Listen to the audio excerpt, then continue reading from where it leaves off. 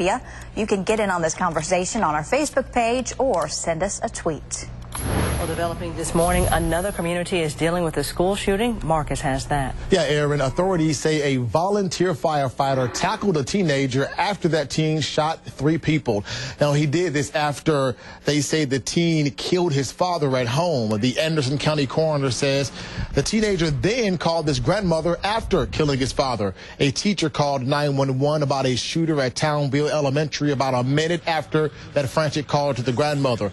Officials are not releasing the teenager's name.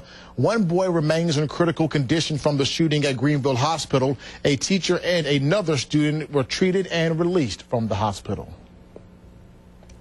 What we understand is this individual went in, he pulled in the parking lot in his vehicle and probably got out of the vehicle firing immediately.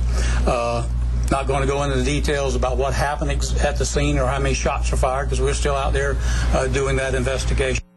Now, deputies interviewed the 14-year-old suspect late into the night. They still do not have a motive or where he got the gun that deputies say he used at the school.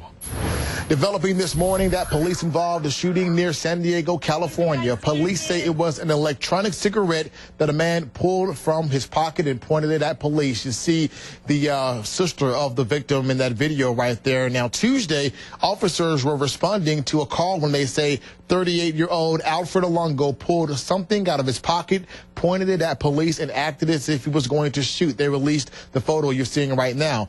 An officer shot and killed him. All right, hundreds of protesters getting some star support, pounding the pavement last night in Hollywood in the name of social justice. Cedric the Entertainer and How to Get Away with Murder's Kendrick Sampson were on hand for the Power in Action march and rally for a positive social and political change. Demonstrators showing solidarity for the loved ones of Terrence Crutcher and Keith Scott, both black men killed this month in police shootings. The group says they will continue to gather until their voices are heard and real change happens. All right, now to a dog attack in the capital city, Keegan. Marcus.